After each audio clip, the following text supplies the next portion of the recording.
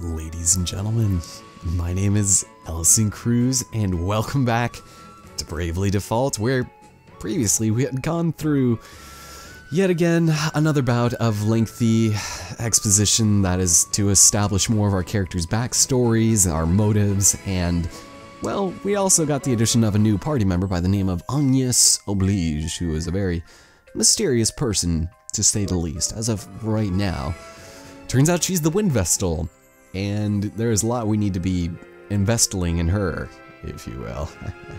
So I'm gonna go ahead and take a quick rest before we notify the king of our discovery. Excuse me. A bed or two, perhaps? Thank you. We kind of got wrecked in the last part, didn't we? That was kind of my fault, but, well, can't win them all, I guess. Actually, we didn't do too bad. I just forgot to buy weapons. All we had were daggers. Speaking of which, now that we have a bit more money, let's go and buy some stuff, shall we? Now, as of right now, it would be a luxury to be able to buy 3 spells right now, but we still need weapons, and we can't use any of these yet. And ideally, Fire, Thunder, and Cure would be the best choice for me right now. Poison would also be fantastic for later, but we're just gonna buy Cure, and anybody who has the proper job equipped can use that, unless it's also in their sub-job slot. And let's go ahead and treat ourselves, shall we? Now, I'm not going to be doing this sort of inventory nonsense on screen too frequently, but just this first time I think it'll be good. So let's go and buy a broadsword. I'm going to buy that for Tiz, and probably a rod for Agnes. It's not going to be very good on her right now, but eventually, I don't know. We'll buy 2 bucklers, and let's see. The pointy hat might actually be pretty good. It raises magical attack. Not something we'll be able to use for a while, but it's worth only 20, so we'll buy that for Madame Oblige. Bronze helm for Tiz, and now this is where it gets a little complicated. Okay, so we already have a linen cuirass for some reason. And Agnes has the tunic, so the gi would probably be good for her. Yeah, even though the leather armor might also be good. We'll go with that. It's a little expensive, but that's alright. And last but not least, we can buy probably one of these each. We don't need to raise that. So, take care of ourselves. Now, as you could imagine, the equip screen is pretty simple. We have 2 weapon slots, just in case you have weapons you can hold in both hands, but that doesn't always mean you'll do more damage. Sometimes it's better to, you know, have a broadsword and a buckler. That'll increase your attack more than if you had 2 weapons, you know? But we also do have an optimum slot, and that is pretty close to what I was going to do anyways. So, yep. And we'll have the gauntlet. Apparently didn't feel like equipping that. And this should actually be pretty good. Our aim is lower, but that's alright. Oh shoot, I forgot. This is all on the bottom screen. I can show this on top. Oh no, this is completely different. You can actually look at your character, their equipment, and it's pretty neat, but nothing we really need to see. Okay, so dagger, we'll go and buckle that up. Pointy hat, Kempo gi, and there we go. All good and happy, and we can sell all of our old stuff, but I'll hold off on that for now. For now, we must return to the king, report our findings, and hopefully get this show on the road even more than last time. That'd be nice. Tiz! Good to see you safely returned. What of Norende? I take it from your grim countenance, our fears were confirmed. It is gone, but not forgotten, Your Highness. I'm prepared to rebuild it. It will take time, but Norende will recover. Well spoken, lad. I shall support the effort however I can. Take this. It will serve as a token of your new office as chairman of the restoration effort. It's an honor. Your Highness, isn't there any way to drive the Eternian military from the borders of your kingdom? Tiz. They've been a curse upon us all of late. and never more than this last week. They're in a lather over this search for the Wind Vestal. I've no clue what has them so desperate, but they've begun making bold threats. They've berthed their ships at the lake southwest of us with cannons trained on the city. I fear our own ships cannot fly as long as they've our people at gunpoint. It galls me, but there's little I can do. Your Highness, I offer my humblest apology for the ordeal I have forced upon your kingdom. I am Agnes Oblige, the Vestal of Wind. You! I shall resolve the matter. I give you my word, I will cause you no further grief. Will you? Yes, that would be... But wait a moment. You need worry on the matter no further, Your Highness. Farewell.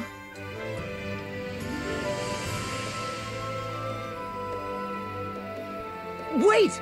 I'm coming too! Alright, so fortunately that scroll that he gave us was a peek at rebuilding the village like I was talking about at the end of the last part, where we can head to the bottom screen where all of this will take place and look at our progress. Let's build Norende. So this is kind of where most of my street passing is going to come into effect here, is to speed up the villagers and their efforts in rebuilding. You can grow the population, in which with each street pass we gain a new resident. So yeah, basically once you see it, it'll be much easier to see. Oh, and we also get nemesis, which are mysterious creatures that invade through the net. That's not good. And so eventually we'll be able to fight these guys, but you want to be careful because usually you'll get them at like 80 or 90 level monsters and it's a little insane. But we can also protect these and yeah. So anyway, we can also share them.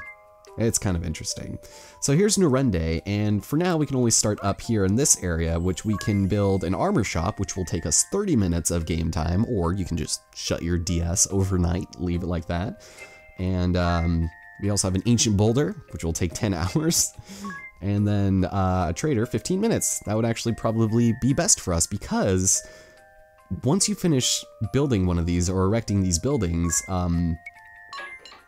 these items will then be available by that mysterious adventurer that allows us to save. We can buy these items from him, and once we do that, we can buy bronze armor and so on. But, you know, we need to get through the Tangled Woods in order to get to Blackwater Fennon, etc. And this stuff I'll be doing off-screen. You don't really have to worry too much about that, because it's a simple process of just making people do whatever you want them to. Anyway, I didn't even see what this one was called. Should resolve the matter? Ooh, so the Eternium camp at the Southwest Lake alone, which is where Holly and Barris are. Barris Lair? I don't remember. Anyway, she's no match for an airship, but me and my new broadsword. Tell you what.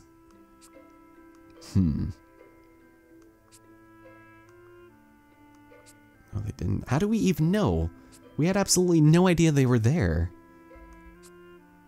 Why do we all of a sudden know our enemy's intents? A little bizarre, but I think we're just about ready to head out over there. Agnes! Oh, Agnes! I have a plan. A good one. Get captured. Then they'll take you aboard their airship. Hey. That's your ticket across the sea. That's smart. It's true that no ships can sail upon the ocean now that it's rotted. You can't really mean to. Agnes, they'll kill you. I'll not ask you again. Leave us. You are too eager to meddle in the affairs of others. Farewell. Agnes, wait. That road leads to the graveyard. It's a dead end.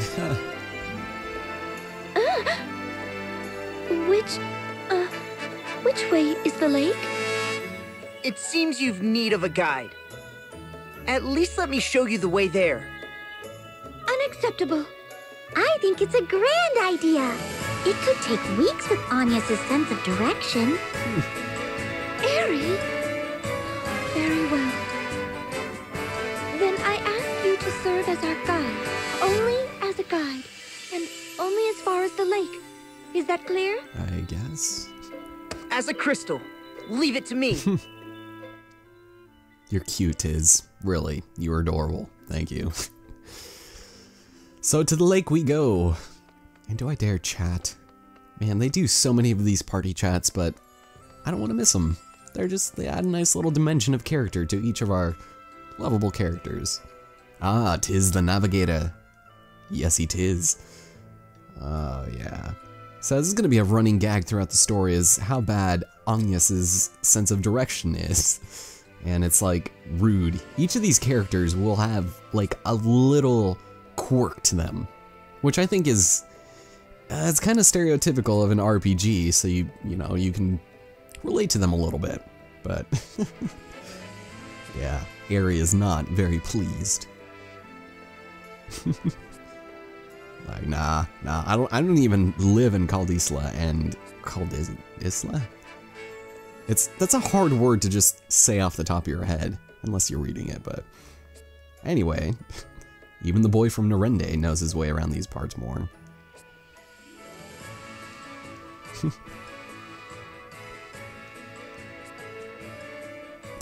Of course, she's gonna be rude with a super long conversation standing in the same spot. They are men, not monsters. It's like, well, you say that now. Alright, so how am I feeling? Pretty good. I will go ahead and probably update data just for right now because, yes, okay, thank you. Internet time to communicate, and this will also allow us to get more summons, send out our own summons, which will be probably useless, as well as the fact that we'll be able to help rebuild Norende even faster. And so that's what net inviting is going to do. But we can only do this once a day. So, and we sent 4 of them. Very nice. So look at all of these people. Christ, Lightning Fist. These are people who are actually playing. How's it going? If you guys happen to be watching this, welcome. Jeez. Also, you guys are knowing the exact time and day that I'm recording this, so that's great. It's kind of neat people. 13s. Not too bad. Well, levels, I should say. So this one's from Deutschland. This one's from the USA. And oh, okay, cool. That is pretty neat. And so, yeah, we'll go ahead and save after that, I guess. Not a bad haul. However, I would like to be able to check out... Oh god, a Nemesis was sent here. Level 25. Okay, so he's only going to be here for 3 days. And, oh, this one. Thanks, Gamerbeard and G. Okay, but the village's population increased by 4, which means we now have 4 more people to help us, like, knock stuff down. So if I wanted to get this done even faster, I could send 5 of them, get it done in 2 minutes. But that's not a very good way of doing things, so I'll have 1 person work on that. And probably just before the episode's over, we'll get this bronze armor situated. There we go. Now let's actually go and fight somebody. Something off in the distance. And fortunately, because we leveled up a pretty good amount in the last part, we now have double slices. Eventually we'll get triple. Will we get quadruple? That's statement for another day. Done! Done! We've supplies to last a fortnight! Cannonballs to rain iron on Caldisla for a week straight! Seems we've been saved the effort. Have a look below. Oh, the Vestal's come to us! Planning a frontal assault, is she? I like it! So help me, Holly, I'm going in myself this time! Don't try to stop me! I don't suppose I've much choice. I'll join you. Let's be done with her and back to the villa already. I'm liable to go on a killing spree if I don't get a proper shower soon. Watch the ship, boys!